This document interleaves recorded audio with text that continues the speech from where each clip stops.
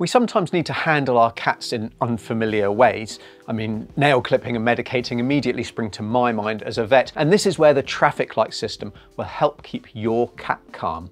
There are ways that we are going to need to handle our cats in our lives with them that they are not naturally going to be used to. And if they're not used to them, could be kind of stressful for them. I know this is something, you've talked about a lot, Alex. So I think it's really beneficial to practice those handling skills in advance before you need them, so that your cat is, there's no intrinsic reason that a cat shouldn't like, for instance, having its claw retracted to have its nail trimmed. There's nothing actually bad about it, but it's just weird to them because it's new. So if we can familiarize our cats with that new sensation and get them happy with it, then we can, then it won't be a big deal for them. So I'm thinking about getting them ready for nail clipping, getting them ready for toothbrushing, and also being able to pick your cat up, which I would say these are skills that we want our cats to know, but then I wouldn't force them on your cat if they're not into it. If your cat is not naturally loving being hugged and danced around the house, like, don't use this skill to do that, but it is useful to have it in your toolkit.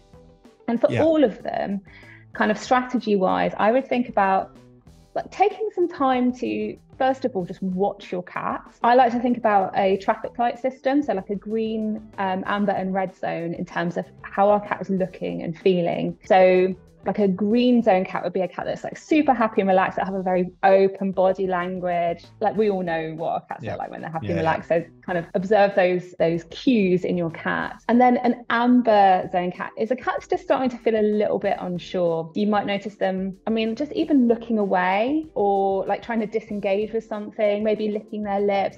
Their posture often starts like contract in a little, so they might just like get their elbows up and like hunch down a little bit. They're not like totally freaked out in the amber zone, but they are just giving us some signs that they're like a bit unhappy with what's going on. And then you've got like a red zone cat, so it's a cat who's super stressed, maybe flat ears, maybe backing into a corner. You've probably seen this when you might have seen this, I guess, when you've taken your cat to the vet. It's one of the like most obvious places that we would see our cats under that sort of stress. So that's a zone we never want to go into. And then you can use those zones in your mind to think about kind of always trying to keep your cat in the green zone. If you see your cat in the amber zone, take things back a step with what you're doing in your training. So if I was training my cat to have their claws trimmed, I would think about what's like the minimum first step I can take on the path to what I need to achieve. So it might be just touching my cat. It's not a given that they're going to be cool with that. They might be, and you can move on a few steps. But if my cat is not at all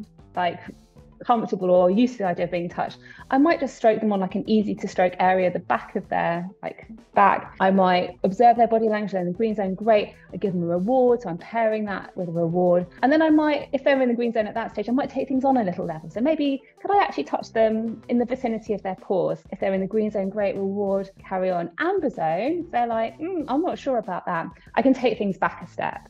So I can go back to stroking them on a safe area. And essentially you let your cat dictate whether it's like a green for go, like try the next thing, pairing with rewards all the way, or like an amber, I'm not ready for that yet. Let's work more on the easy stuff before we progress. You can do that with all of these handling skills, with picking up, just getting your cat at first used to having your hands on the side of them without lifting them up at all, and then you take things one step further. And I think, those are really nice things to work on with your cat, because you can essentially take the stress out of those situations and turn them from something where your cat's like, I've never experienced this before, so it's probably a no-go, I'm not into it, stop, to, oh, that's the thing that comes with treats, I'm really into that, let's go, I'm into it.